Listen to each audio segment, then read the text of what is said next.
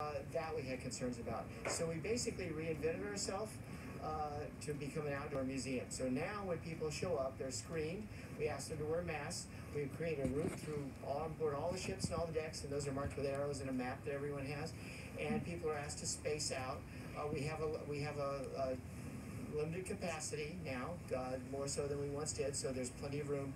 So we did all those things to make it a safe and outdoor experience. So now it's an outdoor museum, it's in the fresh air, there's ventilation, and because you can't see all the spots inside the ships you once could, we used to charge people for a boat ride, a narrated tour, and now that's included with every admission. So everybody that comes to the museum gets a free boat ride. It's a 45-minute narrated tour of San Diego Bay on one of our historic vessels, the Pilot or the Vietnam era Swift boat.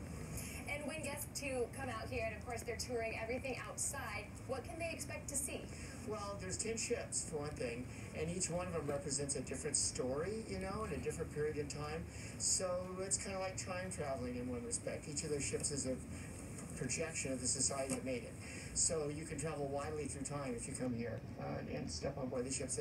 San Salvador, which is a 16th century Spanish galleon, all the way up to submarines that were diving, you know, hundreds of feet deep just a few years ago.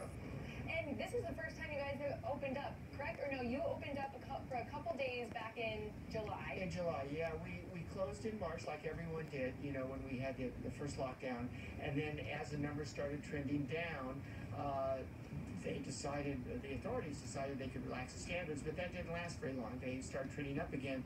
And then we were, as a museum with indoor galleries, we were classified as, along with other museums, as needing to close. So we were open all of 6 days in July and closed until just today. And we're only able to open today because we basically reconfigured ourselves as an outdoor museum. And like you said, the majority of the museum has been moved to outside. You know, there are marks on the ground, arrows telling people which way to walk and everything. They have to wear a mask. Any other requirements that you guys put in place? Well, again, we social distancing, you know. We do screen people when they come in. We, at one point, we're going to do temperature checks, but we've been advised now that that doesn't really help anything, so that seems to be useless. But we just ask people to follow those basic rules, and they're the same ones that apply when you go shopping or go to a park or something of that nature. Well, thank you so much. This is a very exciting day. You guys are reopened. Yeah. It is a beautiful day out here. The wind is starting to pick up a little bit, cool it down just a little bit. That's because we are over in the Embarcadero, and it is about, 88 degrees. As far as the rest of San Diego County, let's take a look at the current temperatures. It is, along the coast, it's mid-80s to high 80s along the coast, so it's pretty warm out there, and it's only increasing as we head into the inland valleys. High 80s to low 90s already, and it's only 10:40, and as we head into the deserts, yes, triple digits. But make your way down to the coast, and if you do, waves 1 to 3 feet. Water temperature 74 to 78 degrees. High tide at 12:32. Low tide 6:36.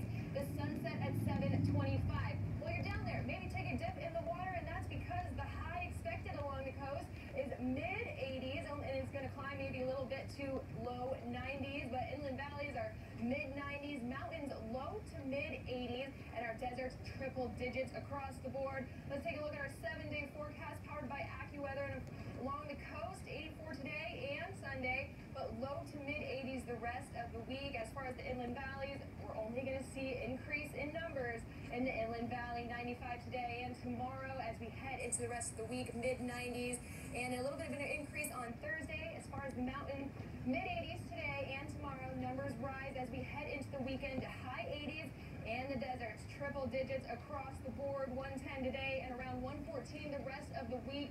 Very warm out there. Stay safe, everyone. Head to the coast. It's a beautiful sunny day. We are at the Embarcadero. The wind is on, and it is beautiful. I mean, I am enjoying this weather. I'm going to take a tour of the Maritime Museum, so I'm going to send it back to you guys. Your day is made, Madison. You're in the right place. Yeah, it definitely being there at the Embarcadero definitely suits you, I think. Big time. All right, thanks, Madison.